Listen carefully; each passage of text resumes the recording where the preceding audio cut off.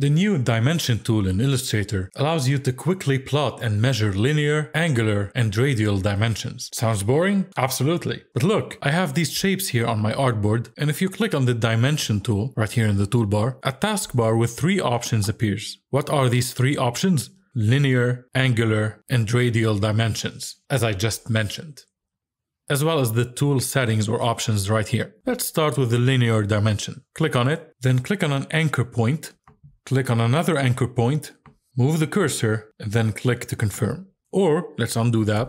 Go ahead and hover over a side of the shape, and when you see this pink line guide, simply click and drag, keeping the line guide parallel to the side of the shape, and then release. This is called the align dimension, which is the direct distance between these 2 points. If you want to measure the vertical or horizontal distance instead, then you can do the same thing, but before releasing, simply move the cursor to make the line guide vertical or horizontal. Now let's switch to angular dimension, and let's hover over the anchor point of the angle you want to plot. And when you see this pink angular guide, just click and drag inward to plot the interior angle or outward to plot the exterior angle.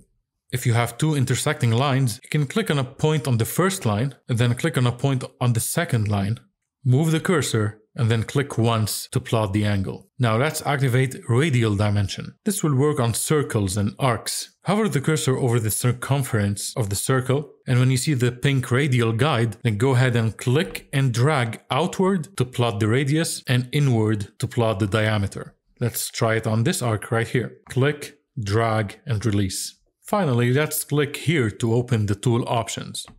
Here you can change the unit of measurement, the scale, precision, and appearance before you begin plotting your dimensions. If you already plotted something and wanted to change its settings, then just select it using the selection tool. Open the Properties panel, scroll down, and find the tool options. You can then choose to apply the changes to everything else by clicking Apply to All here under Quick Actions. You can also set your settings as the default settings or even expand your selection so that it becomes fully editable. Now, if you have any questions, whatever question you might have, please feel free to write them down and send it directly to Adobe. They made the software, they should have all the answers. I can help too, I mean.